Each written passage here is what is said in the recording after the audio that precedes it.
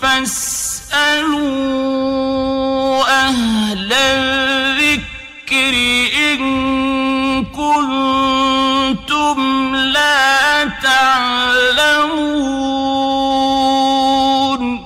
علیکم ورحمۃ اللہ وبرکاتہ. الحمدللہ وکفا وسلام علی عبادہ الذین اصطفیٰ. اما بعد.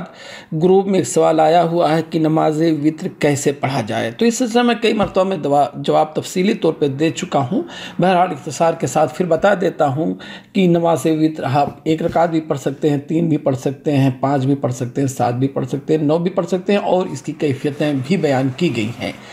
1 رکعت پڑھنے کا طریقہ واضح ہے. آپ نماز پڑھنے کی نیت سے کھڑے ہوں، آپ کے دل میں نیت ہو، اور آپ سورہ فاتحہ پڑھیں، کوئی اور سورہ پڑھیں، اور اس کے بعد رکوع سے پہلے دعائے قنوت پڑھیں، اور اس کے بعد رکوع کریں، اور رکوع کرنے کے بعد سجدے کریں. اور اس طرح جو نماز پڑھنے کا ایک طریقہ، 1 رکعت پڑھنے کا طریقہ ہوتا ہے. 1 رکعت پڑھ کے تشہد کر لیں، سلام پھیر دیں.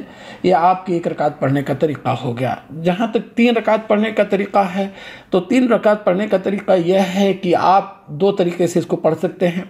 2 رکعت پڑھ کے سلام پھیر دیں، اور پھر تیسری رکعت پڑھیں، یا تینوں رکعت کو آپ ایک ہی ساتھ میں پڑھیں. تینوں رکعت کو ایک ساتھ میں پڑھیں تو بیچ میں 2 رکعت پہ آپ تشہد نہ کریں، جیسا کہ مغرب کی نماز میں تشہد کیا جاتا ہے، ایسا تشہد نہ کریں، بلکہ آپ مسلسل تینوں رکعتوں کو پڑھتے رہیں. اب پہلی رکعت آپ پڑھیں تو سورہ فاتحہ کے بعد مسنون ہے کہ آپ سبح اسم ربک الاعلی پڑھیں، اور دوسری رکعت میں سورہ فاتحہ کے بعد قل یا ایھا الکافرون پڑھیں، اور تیسری رکعت میں قل هو اللہ احد پڑھیں. اب دعائے قنوت کہاں پڑھیں؟ تو جیسا کہ اس سے پہلے میں بتایا کہ وتر سے رکوع سے پہلے پڑھیں، حالانکہ کچھ علماء نے رکوع کے بعد بھی جائز قرار دیا ہے. اس کے بعد آخر میں آپ تشہد کریں، یعنی تحیات اور درود پڑھیں، اور دعائے معثورہ کو پڑھیں اور سلام پھیر دیں. یہ 3 رکعت پڑھنے کا طریقہ ہو گیا. یعنی بیچ میں 3 رکعت جب ساتھ میں پڑھیں گے تو بیچ میں تشہد نہیں کریں گے، مسلسل تینوں رکعتوں کو پڑھیں گے تاکہ یہ مغرب کی نماز کے مشابہ نہ ہو. اور اگر آپ 3 رکعت پڑھتے ہیں، 2 رکعت پڑھ کے سلام پھیر دیتے ہیں، پھر 1 پڑھ سکتے ہیں، تو 2 رکعت پہ آپ تشہد کریں گے، جیسا کہ 2 رکعت سنت پڑھنے کا طریقہ ہے.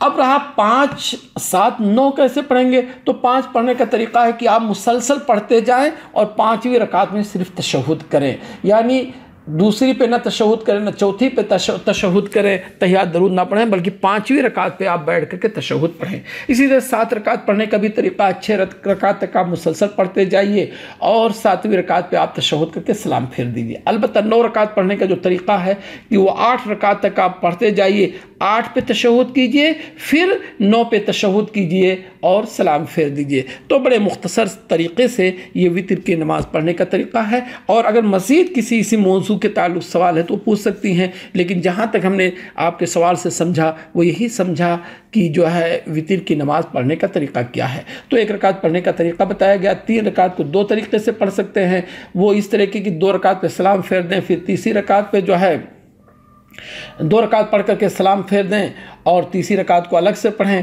اور ایک طریقہ یہ ہے کہ تینوں رکعت کو ساتھ میں پڑھیں، لیکن بیچ میں 2 رکعت پہ تشہد نہ کریں.